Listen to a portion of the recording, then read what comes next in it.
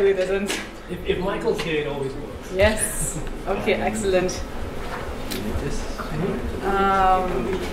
Okay, yeah, I'll just like speak extra loud or something. Okay, hi people, hi. Today we're going to talk about debugging JavaScript, which is something that for some reason people don't really talk about, so we're going to talk about it. My name is Sher. I am called Sher, not Sher, or like Charmaine. I don't know why, sometimes that happens. Do not be fooled by this accent. It sounds Singaporean, but it's not. It's actually Malaysian. Yeah, and I work in sunny Singapore as a front-end web engineer at Wiki. I don't know if any of you have heard of Wiki, but we are here. I'm also a Recurse Center alumni, and the reason why I mentioned these two communities / companies is because there are two communities that I really love. So if you want to talk about any of that, you can come talk to me about it. But today we're not here to talk about that. We are going to be talking about debugging.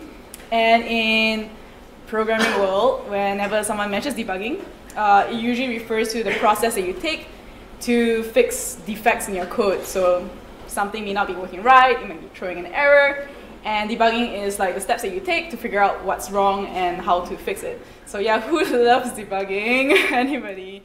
Yeah, all three of you, literally 1, 2, 3. So debugging can be kind of painful, like it's this thing like, oh, there's a bug, gotta fix it. And I'm just gonna, before we start, I'm gonna get a quick survey of like, okay, how many people here write front-end JavaScript? Okay, majority, great, because this talk is for you. How many of you use console.log to, print out stuff when you debug? Yeah, keep your hands up. How many of you also use the Chrome debugger tools? And by the Chrome debugger tools, I'm talking about this guy over here. Okay, good, quite a good number. So that's good. I'm gonna, in that case, since like we have like half of the room who have used this before, we're gonna talk by debugger. I mean like specific like debugging tools over here, this specific tab here. Yeah, can you just get a quick show of hands on who actually uses that specific? Okay, all right, good, excellent. So we're gonna be talking about that a little bit more today and how to get a little bit better. Today is not so much about like talking about tools, but more on like the workflow for debugging. I did a quick poll thingy on Twitter, and like 30 people answered, which is like not bad. But like most people, like half the people actually don't use the debugger tools for debugging. I realized quite a number of people still prefer like just using console.log, and I was like, I wonder why. Is it because like it's hard to use, or I don't know, maybe it's just a different process? So I'm gonna run through today some of the things that I found kind of useful or helpful to like up your debugging game. And this is more for people who are beginner or intermediate programmers who have done quite a bit of debugging and want to get better at it. So if you're like a super advanced JavaScript debugger person thingy, then sorry, this is not for you. But if you have tips or tricks, or if you want to shout out like stuff, you can. And hopefully this talk will help you like explain how to use debugger tools better to the more junior programmers in your team. So hopefully that's useful.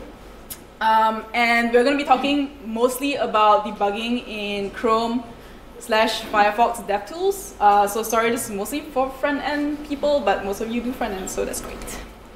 A lot of things that we'll be doing today will be on the Chrome DevTools, but I tested it out on Firefox, and there are like analogous tools to do it too, so we're good. Sorry, I don't know much about debugger tools on Edge, but if anybody has tips, that would be fantastic. Just want to point out, you can use Chrome to debug Node.js. Ah, yes, cool stuff. If we have time, maybe like, we can talk about that too. Yes. So let's talk about like regular debugging that you do on a day-to-day basis. Maybe like if you're a new programmer, this is like a process that you go through quite often.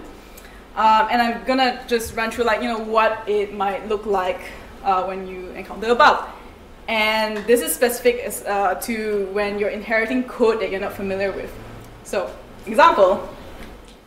All right, so I have an app, and the app does something, and I'm told that this app is supposed to take in a list of numbers, let's say 1, 2, 3, and sum it up for you. So it's fairly simple, and it should print out the result.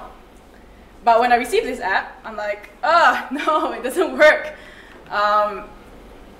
We don't know why. So what is the first thing that you do? All right, assuming that you have the source code. Let's see. Oh, where did my code go? Oh, not this one. Okay, there we go. All right. All right. Oh, I'm on Flux. Yes, I am on Flux. Disabled for 1 hour. All right. All nice and bright. So, okay, you have an app, and because I wrote this, and it's intentionally a little bit buggy, so don't do what I'm doing here. And I'm just gonna go through very quickly like the different parts of it. So it's just a form that takes in that when you submit the form, it gets a user input, so like a list of numbers, for example, and then it takes the numbers and gets a sum, and it displays it. So there are 3 parts here where something could have gone wrong. So when you're looking at this and you don't know what each part of the code does, like the very natural thing is to be like, okay, well, let me just make sure that it's doing what we think it's doing. And the functions that do all those 3 things are up here. But don't worry about details. So a very common thing to do would be like, okay, are the numbers correct? Console.log, numbers, oh no, autocomplete. And then I'll be like, oh, is the result correct? I don't know, let's find out, and we see where things go wrong. And then I have live reload on this, so I'm gonna do that. And you check out your console. Yeah. So I'll be like, okay, let's see, this works. And I'm like, okay, great, my numbers are correct, but like something went wrong when I was summing things up, right? And I'm like, okay, well, something's wrong, and I get some, and then you go to get some, and then maybe you like console.log each number there or something, and then figure it out. I don't know, some of you might see the bug already, but yeah, so it's a very common like workflow. You just go and put console logs, see what's wrong, and then like fine tune the problem. So this has something to. There are some like benefits to doing this. For one, is that it's quite beginner friendly. All you need is like console.log, and it's straightforward. You just like dump things out where you want to check what the values are to make sure they're okay. So how many people like have done this at some point in their life? Like yeah, just console log all the things. But it's a real pain points here because like you have to go back and forth on the editor and browser. So it's like a little bit of a disconnect there. And it leaves console.log everywhere. Like who has shipped code with console.log in it? Like, yeah, I admit it, the shame. It's okay, everyone does that. Unless you have tools, like there are some tools now that you can integrate with Webpack to like get rid of console.logs for you. So that's very nice. But ideally you shouldn't have to pollute your code with all this like logs. And sometimes you have the output format, you don't know like, oh, where did this like numbers come from? Is it like the first time or the second time? And then you have to like, oh, first time, second time, or like this came from this function, and yeah, it's a mess. So I was like, okay, there must be a better way to debug, and I saw this like when a friend of mine like used the Chrome debugger tools, and I was just like, what is this? That's awesome. So this is what it would look like if you're using like Chrome debugger tools. So we're gonna show, not tell. I'm gonna get rid of all the console.logs here. Oops. So just get rid of that, get it back to its original state. Don't mind the subline text. Please pay up message. And okay, so I'm back to my state here. I'm like, all right, great. Things are not working. And the first thing that I would do is go to the sources tab and look for my main.js. And this is the same code that you saw just now. Right, it's all the same stuff. And if you are new to using debugger tools, the easiest way to start is to replace each console.log. So wherever you usually put console.log, just add a breakpoint. And if you're not used breakpoints before, what breakpoints are basically like, hey, pause your code here. Like I want to look into it. So you put breakpoints in. In this case, I want to see what happens when I get numbers, what happens when I get results. And I run my code again. And breakpoints do what they do. They pause your code so you can like, look around. And the nice part is that you can see what your variables are in your, like, when your code is running. So you can either see them in line here, or you can see them in your scope. You can see like numbers and result are defined because we haven't like run that line of code yet. We haven't gotten our numbers. And what you can do is, when you're in a pause state, is you can run the code which will run until it hits the next breakpoint. Or you can step through the code line by line, and this is what I use most of the time. It's a lot going on here, but you can just focus on like where the code is, and also like these controls over here. Like we will be talking mostly about that, and also this part here with the scope. Yeah. All right. So you step into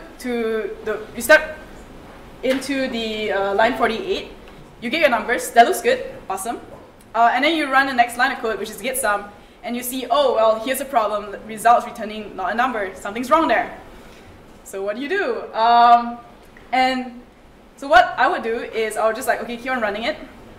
You'll finish running that particular input, and then I run it again. And this time around, I'll just like run the first one because I know it's not a problem there. I can remove the breakpoint. Look, instead of running this line and going like straight over to the next line, I'm just gonna step into the next function call. So this is like the third third thing that you can do when you're in the pause state. And what stepping into does is that it jumps into the getSum function itself, so you can run your code line by line. And here I can see that numbers is correctly passed in, and result and num are still like undefined because you haven't done stuff yet. So I'm just gonna step into it, and then step into the for loop. And then you can see how num updates. So you're looking at the first number. And I'm going to step over, and you can see here in your block as well what iteration you're on. And I'm going to step over again, and immediately I see what the problem is. Like result is undefined, and you plus 1 to it, and it becomes like not a number. And you can verify this by doing like undefined plus 1 in your console, just to be sure. And be like, yes, that does not work. That's terrible. Okay. And the cool part here is that now that you know where the problem is, what you can do is just to change your code like in line here, and you can save it. It doesn't actually persist the changes to disk, but you can just do it for this round, and you can see that it actually works now. Plus 60. I don't know what that is, but I'm gonna guess it's correct. Yeah. You can add this file. You can add to your workspace. I've tried it. It works, and that way you kind of use Chrome as your IDE, which is really nice. So yeah, it makes it really easy to debug and fix and try things out when you don't have access to the source code itself sometimes. So yeah, that's pretty, I don't know, when I first saw this, I was just like, that's amazing, you know, that's super cool. Like especially inline values, that was really, really useful. So yeah, I don't know, is that new to anyone? No, some people? Yeah, okay. Good, it means that people are using debugger tools. Some other cool stuff that you can do are conditional breakpoints. So you can add a breakpoint, but you can also set it so that it only runs if a certain condition happens.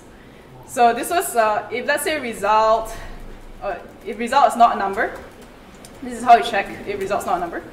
And if you want to run it, and in this case, I'm just going to put in I'm just going to save that so it still like hits it.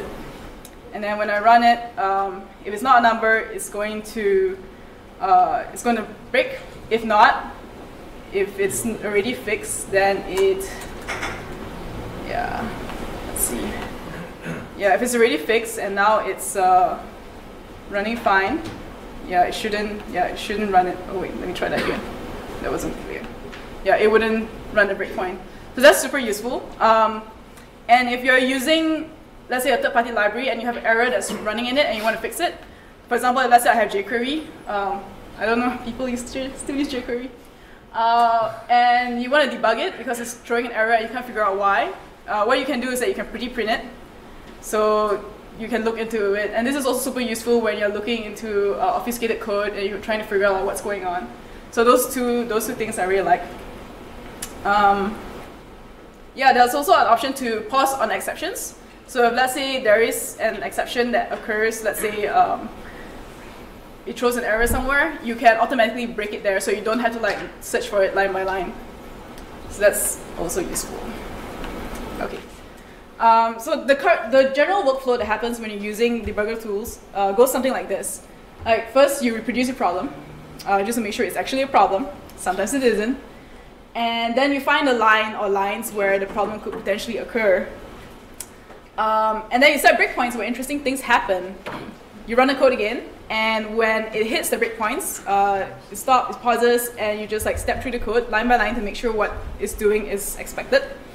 You can step into functions if necessary, just to make sure that functions are behaving the way you expect them to.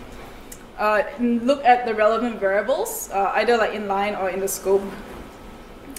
Using the command, and you can use the command line to verify what you think is really happening, and hopefully like identify the root problem. So in this like really trivial example, it's just like a simple technical error, but sometimes the root problem like comes from like a design decision, so that might take a little bit more time to figure out. And I actually adapted this from an article by Alyssa Part. Fewer pain points, you don't really have to switch between windows. You don't need to log anything to console. You don't have to change to your console.log tab, to your console tab, just to like see what the outputs are. It keeps your code clean, so no more shipping console.logs, yay. And you can even debug things without access to your source code. So there was like an actual example where only on production, for some reason, like there was an error that was like crashing the wiki homepage.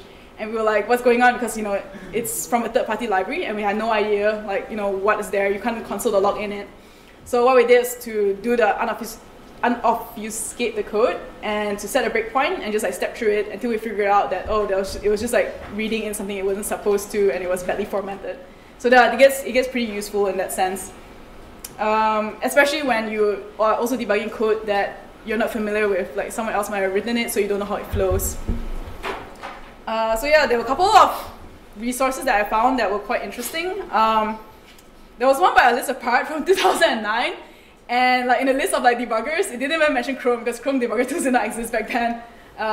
But it has a little challenge where it gives you a buggy app, and you're supposed to like fix or like discover the causes of a list of bugs. So it's like a murder mystery thing. That was pretty interesting. There's some that a little bit that don't quite work because this is from 2009, but do check it out. And also like this is an article about like Chrome debugger tips. Like I learned about the conditional breakpoints from here, so check that out. That's pretty cool. And so yeah, that's it. Thank you for listening. You can tweet at me if you found it useful, or if you have questions, or if you want to like add on to like whatever discussion we may have.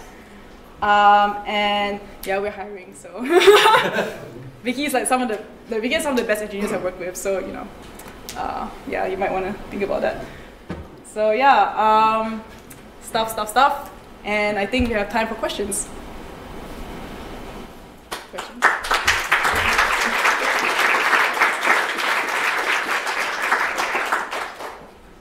Or like tips if people have like things that they want to talk about. If you do have access to the source code, you can add debugger.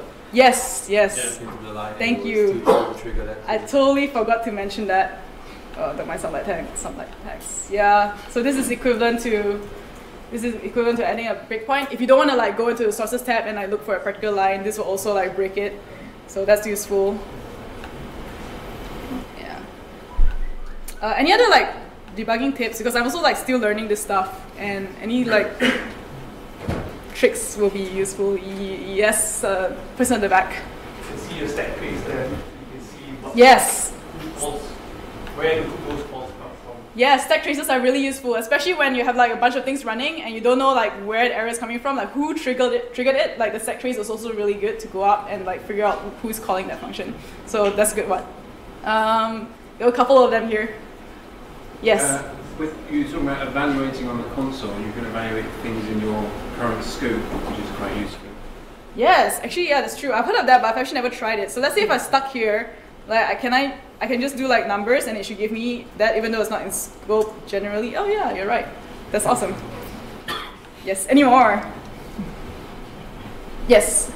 Breaking on events can be very useful when you're dealing with third-party libraries. So when I used to write stuff on Angular, and I didn't know in that huge code base where something was triggering, so I would sometimes use a breakpoint on click, for example. Yes. Event listener breakpoint. Yes. And that would take me deep inside the first part where Angular first listens for that click and starts working with it, and I work back from there. That's also really useful. So I think like, for example, if I want to like listen on click events, like I want to know what happens when I click, right? So if I click on something, it'll like give me, oh, well, Deep inside. apparently jQuery is listening for it. I don't know why I wasn't using jQuery in this. So yeah, useful things to know. jQuery listens to your clicks regardless of whether you want it to or not. Yeah, like, oh, what's going on? Anyway, let's see if it listens to other clicks too. Okay, cool. That's also a really good one. Any other? You had one? There's plugin available if you use Angular for your front end, which actually knows about the old the various constructs in Angular, and then helps you. Okay, this is in the controller. This is in your model. So it becomes much clearer because like, you jump into any average Angular stuff, you go, what? Yeah, it's like, so it's both available for Firebug as well as for Chrome debugger tools. So the general tip is go to the Chrome store and look for extensions to the debugging tools. There are a few around that make your life easier, and specifically, like I said, when you're in Angular 2, they have plugins to make your life easier with those. Awesome. Yeah, there's also React debugger tools. If you're doing React and don't have React like debugger tools, then definitely get on it. Same for Angular as well. So like good stuff. I think there was another hand somewhere. No. Another one. Yes. You can actually modify your code on the source code file and then see if your assumptions of what a fix would be works. Oh yeah, like how I demoed just now. Are you referring to that? Yeah, you just type out whatever you feel like is the right answer, and then you save, and then the code will run, and then you can see what your fix, whether it works right on Chrome itself. Right, cool. I think I had a demo on that too, so yeah, that's awesome. Yeah, if there are no other questions and stuff, do we still have time? We have time for one more question if you want. Yeah. Okay. Escape. Yes. What was that? Hit escape. Escape? Hit the escape key. You get a little console at the bottom. Oh yeah. I usually don't use this one much, but oh, that's cool. Actually, I didn't know you could do that. Nice. So you don't have to like be changing tabs all the time, right? Yeah. Yeah. All right. Cool. Thank you. Thank you.